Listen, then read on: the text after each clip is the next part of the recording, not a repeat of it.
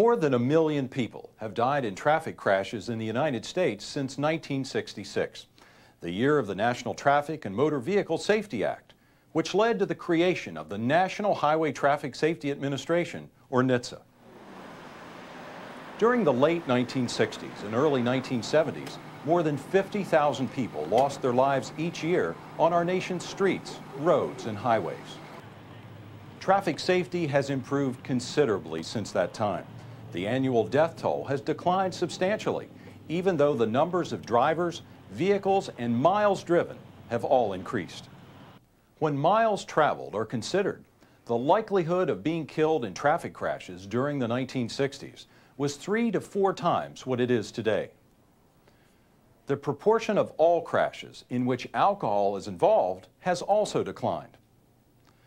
The declines in crash risk and the numbers of alcohol-involved crashes are attributable to several factors, including the effectiveness of public information and education programs, traffic safety legislation, a general aging of the population, and law enforcement effort. NHTSA research contributed to the improved condition in part by providing patrol officers with useful and scientifically valid information concerning the behaviors that are most predictive of impairment. You may have seen the original video during training. Continued enforcement of DWI laws will be a key to saving lives in the future. For this reason, NHTSA sponsored research leading to the development of this new training video. Many things have changed since 1979, but like the original training film, this video describes a set of behaviors that can be used by officers to detect motorists who are driving impaired. Building upon the previous NHTSA study, the researchers interviewed officers from across the United States and developed a list of more than 100 driving cues that have been found to predict blood alcohol concentrations, or BACs, of 0.08 or greater. The list was reduced to 25 cues during 2 field studies involving hundreds of officers and more than 5,000 enforcement stops. The driving behaviors identified by the officers are presented in the following 4 categories: problems in maintaining proper lane position, speed and braking problems, vigilance problems, and judgment problems. The cues presented in these categories predict that a driver is DWI between 25 and 90% of the time. The probability of DWI increases substantially when a driver exhibits more than one of these cues. The cues presented in this video apply to the 0.08 BAC level and above. The following examples were recorded during daylight, but the probabilities that the cues are predictive of DWI are greater at night. Also, the probability of DWI increases if the driver exhibits more than one cue.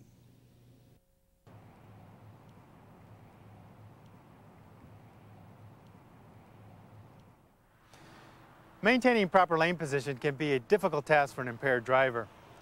For example, we've all seen vehicles weaving before. Here comes one now. Weaving is when the vehicle alternately moves towards one side of the lane and then the other. The pattern of lateral movement can be fairly regular, as one steering correction is closely followed by another. In extreme cases, the vehicle's wheels even cross the lane lines before a correction is made.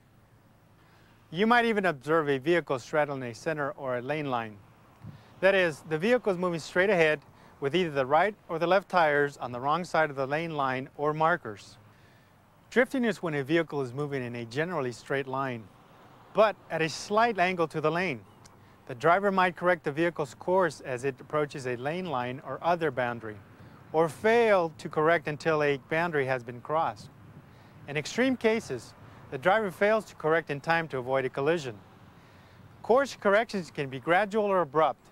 For example, you might observe a vehicle to swerve, making an abrupt turn when a driver realizes that he or she has drifted out of proper lane position or to avoid a previously unnoticed hazard.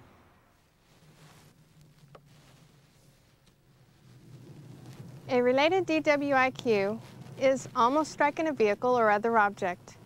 You might observe a vehicle, either at slow speeds or moving with traffic to pass unusually close to a sign, barrier, building, or other object. This cue also includes almost striking another vehicle, either moving or parked, or causing another vehicle to maneuver to avoid a collision.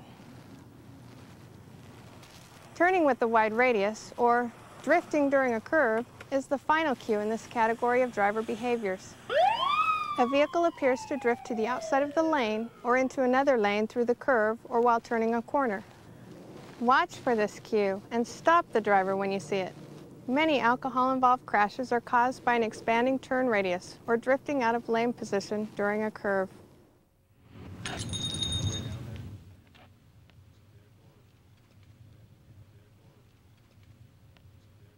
The research showed that braking properly can be a difficult task for an impaired driver.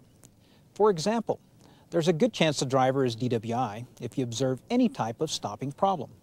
Stopping problems include stopping too far from a curb or at an inappropriate angle, stopping too short or beyond the limit line, and jerky or abrupt stops. Impaired drivers can also experience difficulty maintaining an appropriate speed. There's a good chance the driver is DWI if you observe a vehicle to accelerate or decelerate rapidly for no apparent reason, or if you observe a vehicle to vary its speed, alternating between speeding up and slowing down,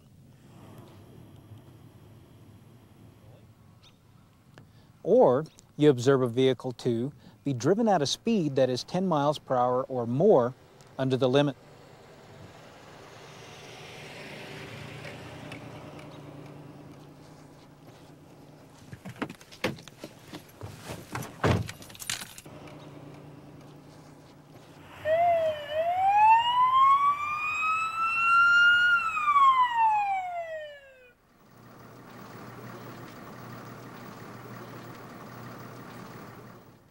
Vigilance concerns a person's ability to pay attention to a task or notice changes in surroundings.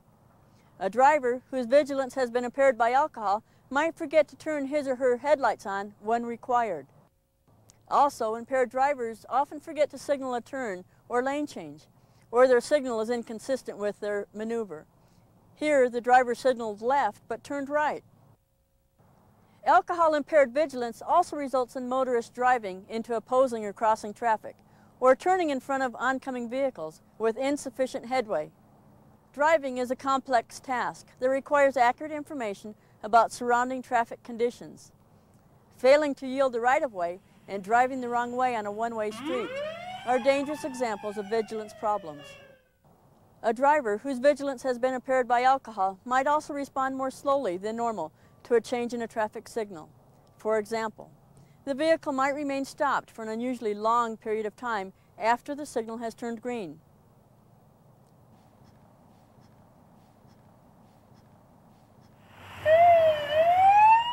Also, an impaired driver might be unusually slow to respond to an officer's lights, siren, or hand signals. The most extreme DWI cue in the category of vigilance problems is to find a vehicle stopped in the lane for no apparent reason. Sometimes when you observe this behavior, the driver will be lost or confused, but more than half of the time the driver will be DWI, maybe even asleep at the wheel.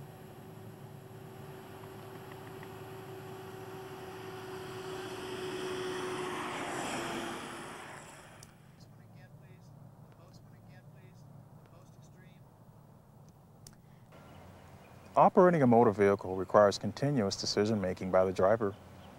Unfortunately, judgment abilities can be affected by even small amounts of alcohol. For example, alcohol-impaired judgment can cause a driver to follow another vehicle too closely, providing an unsafe stopping distance. Alcohol-impaired judgment can also result in a driver taking risks or endangering others.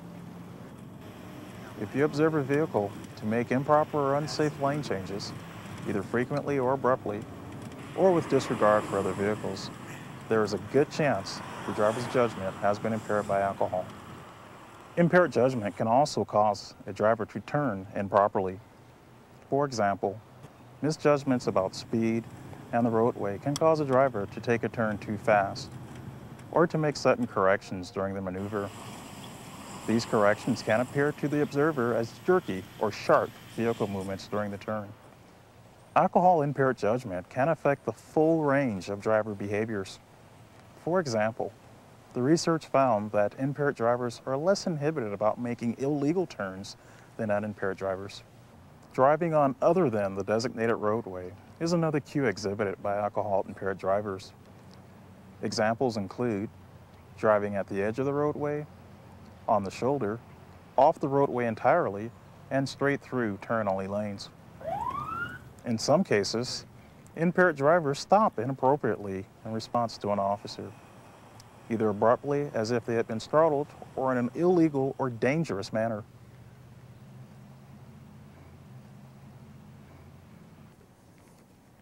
In fact, the research has shown that there is a good chance a driver is DWI if you observe the person to exhibit any inappropriate or unusual behavior.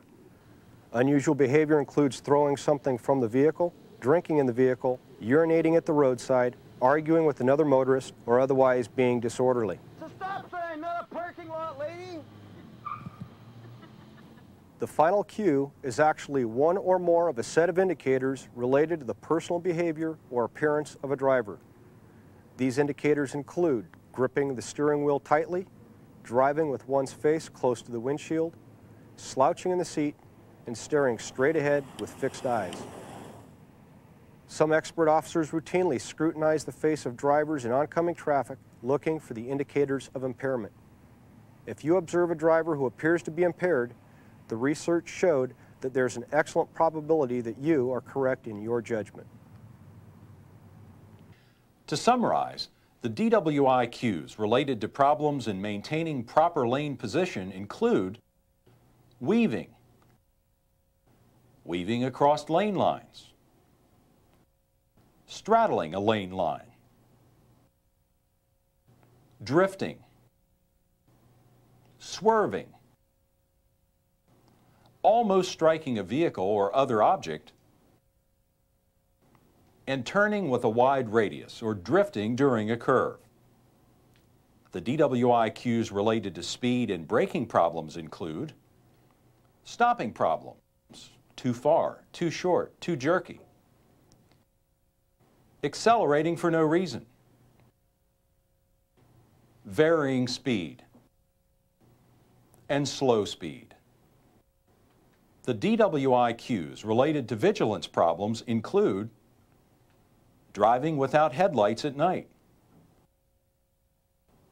failure to signal a turn or lane change, or signals inconsistent with actions, driving in opposing lanes or the wrong way on a one-way street, slow response to traffic signals,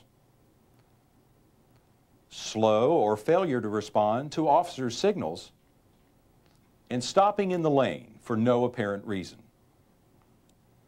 The DWI cues related to judgment problems include following too closely,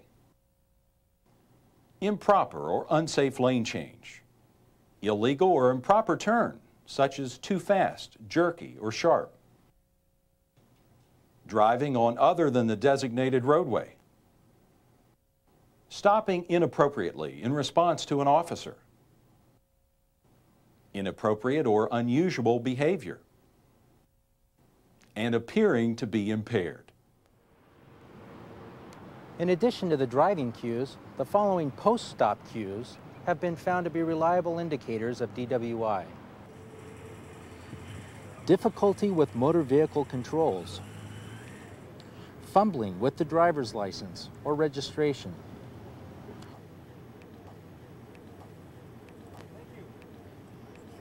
difficulty exiting the vehicle,